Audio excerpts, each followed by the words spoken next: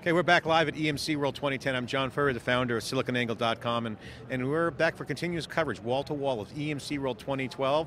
We're live on SiliconANGLE.tv, and this week's a busy week for us, and my co-host Dave Vellante and I are breaking down all the news here at EMC World, but I'm going to fly tonight back to San Francisco to attend the HBase conference. First ever historic HBase conference where all the smartest open source contributors, the brightest minds in the leading companies are getting together in San Francisco for HBase conference, hbasecon.com. Go there, check it out. Apple, Facebook, and Netflix, all the top guys are going to be there developing out ideas around accelerating the open source movement around big data. Obviously, Cloudera is putting it on, and Dave, it's going to be an exciting event tomorrow. You know, yeah, it's going to be exciting because I'm all alone, John. I'm going to miss you, but you know, it's funny you mentioned HBase. We were at SAP last week, and you had a little session with Hasso. You saw him at one of the blogger media parties, and started talking to him and telling him, about some of the things that you've been doing in big data, and you mentioned HBase, and because you didn't know what it was. It wasn't on his personal radar. He said, "Oh, I have guys who know that," but well, I'm sure he does, right? Yeah, I'm sure he does. But my point is that a lot of people don't know what it is. I think a lot of people, HBase that's new to them, and I'm glad you're going to be there covering it because I think it's going to be the hottest trends, of the decade. I think it's a war going on. And of course, SiliconANGLE.com is always on the ground. And our goal at SiliconANGLE.com is to go where the stories are. And we will bring theCUBE, our flagship telecast, to events where there's action. We'll do wall-to-wall coverage. We'll go to events in San Francisco. We're expanding our team. And you're going to see more and more great coverage coming on from SiliconANGLE.tv through the rest of the year. It's an exciting opportunity for everyone in the media business, us included. And it's great to have a great research team with wikibon.org on the team with SiliconANGLE. It's been great. But Dave, news going on today, obviously. This is the first day after Facebook went public last week. It's the first day back, and a lot of big news on Facebook. First one is I was there when Mark Zuckerberg got married. Actually, was taking a walk around the block. He lives like literally, 500 yards from my house. Did you stop in and say hi? No, I saw a lot of action there. I didn't know it was a wedding. We didn't find out the next day. It was about a small, intimate crowd, about 100 people. Mark Zuckerberg got married in Palo Alto at his house, and my kids were looking over the wall. I'm like, hey, give the guy some privacy. Who was there? And I'm like, here's my phone, take some photos. Literally could have made some dough on the paparazzi factor, but you know what? Give the guy some privacy. He lives in the neighborhood. Mark Zuckerberg, congratulations on your wedding. And I want to say congratulations to everyone at Facebook for an amazing IPO. And again, SiliconANGLE has an opinion on this. We were first on the record to actually say the IPO was a smashing success, immediately followed by everyone else kind of jumping on saying it was a success after the people in New York were slamming it, mainly because in the New York circles, it was not a good IPO, mainly because NASDAQ had some broken trading on the software glitches, and two, not a lot of people made money in the free market. So again, this is another example where Mark Zuckerberg and team hacked Wall Street in the sense that they got what they wanted. The goal of an IPO, Dave, I've always said was to raise money. That's always been the case for companies to go public, is to raise money. They raised billions of dollars, I think 12 or 16 billion, all said and done. So they achieved that objective, check. Next objective of an IPO is to get liquidity for your initial investors and shareholders. Check. A lot of people got liquid. Big check. Houses are going for sale all over the place in Palo Alto. Real estate's going through the roof. So obviously check. And three is to make the public stock available. And they put out hundreds of millions of shares in the open market, and that was an objective achieved. And also, keep the underwriting costs down. The bankers, who usually the ones who are in the news for gouging companies, got minimal fees, and they had to support the stock at 38. So at the end of the day, check, they're in check. So all these are check marks, A+ IPO. To the general investor, it's still cloudy, whether it's going to be a great success. I'm bullish on Facebook. I think I'm long on Facebook. I think in the short term the stock's going to dip, and I think it's going to have the same graph of the trough of disillusionment, and then it's going to rise back up as Facebook starts to deploy their business model. So to me, Facebook's business model has to do with two words: big data. Display advertising was their bread and butter, billions of dollars in revenue off the massive page views that they get. But interestingly enough, Dave, per my analysis in my blog post, that their operating revenue has plummeted ever since Facebook opened up the timeline. And that timeline was the new interface that actually gets more user interaction, more data. So what you're seeing is Facebook moving to a data-centric business model. This is what's the theme here at EMC World. That's why this news is relevant. And I think that Facebook is going to emerge, if they don't screw up their user experience, will emerge with a really killer data product, providing contextual analysis, predictive analytics, using all the things of big data to provide a better user experience and ultimately provide transactions for end users. And that'll take the revenue per user into the thousands, and that makes it a $10 trillion company. Well, you've made some interesting points the last couple of week or so about the display ads and sort of the bottom feeder of the ad business.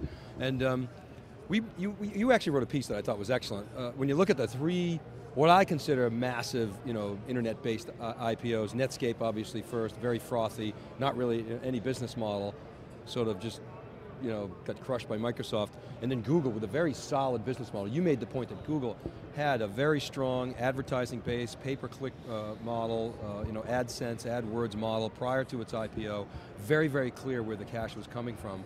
And Facebook, a little fuzzy, more Netscape-like, but because of what you just said about their data play, I think has a lot more promise. Yeah, so I think, Dave, you're right on the money, and I think this is the conversation in the elite circles in the tech community, to my point about the Facebook being more like Netscape, because everyone was comparing Facebook to Google, because, let's face it, Facebook has been rating Google's top talent since they started getting massive traction. So all the top executives at Facebook are all either ex-Googlers or super geeks from Firefox and or these alpha geek communities, small startups that they've acquired. So on the business side, a lot of Google talent. On the tech side, a lot of emerging alpha engineers and hackers.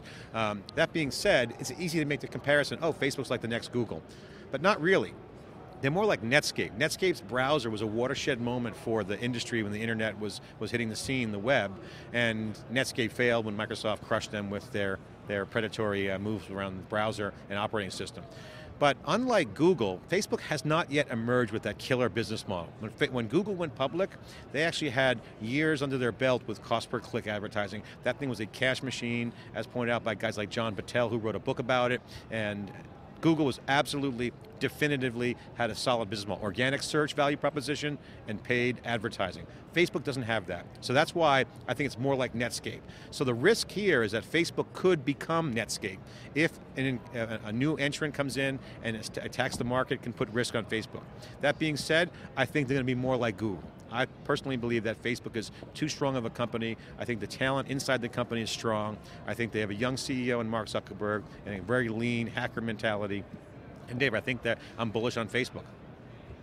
And now, John, you alluded to this morning that you had some information that you were tracking down. I wonder if you're ready to share that? I mean, I'm not ready to share that unless we want to dive into it a little prematurely. I'm tracking a major story developing here at EMC World. I got sources ringing me all morning. I was up at 6 o'clock in the morning. I'm still tracking down, getting texts as we speak from sources inside the company. But I see a major thing going on with VMware and EMC.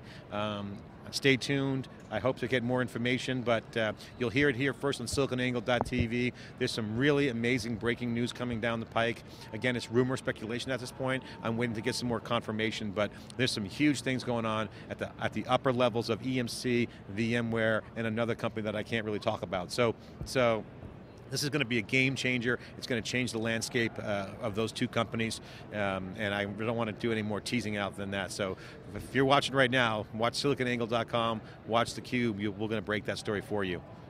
Yeah, so the big news here, of course, is 4,200 product announcements. Actually, it's 42 from EMC, spanning the VMAX line, the VNX line, the Atmos line, the Isilon line. We heard from Rick Walsworth earlier about Data Bridge and AppSync.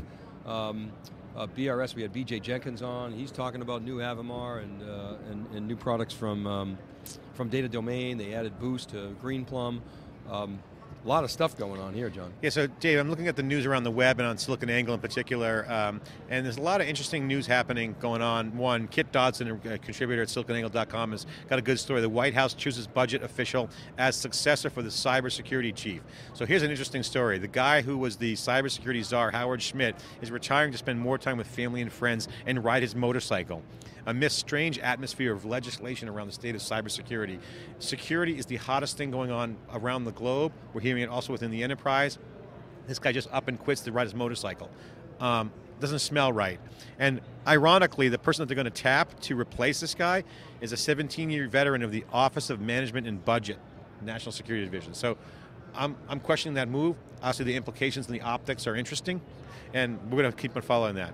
Alex Williams has a story about EMC's flash strategy. Is the first about a concept of data decay. Obviously betting that data velocity demands of a spinning disk are going to be more of a backup and recovery. The role of flash has become paramount. So Alex has a great story on that. And finally, Bert Lattimore wrote up a story around David Floyer's article around limited value of Oracle's Exadata. So David Floyer, chief researcher at Wikibon, wrote a post about Exadata, and apparently, in digging around and from his analysis, it's not doing as well as it could be. So that's interesting. We're going to continue to watch that. And just in general, you're just seeing a lot of activity. And as I talked about at the big stage here at EMC World, the number one trend driving this disruption in this business right now is the consumerization of IT, the consumerization. And that is about applications, smartphones, and all that's totally impacting the enterprise. And the enterprise, or IT, is one of the most exciting areas right now, where in Silicon Valley, the top VCs are investing heavily in IT and enterprise. So, again, a lot of great stuff going on. Enterprise and IT is a hot investment area for startups.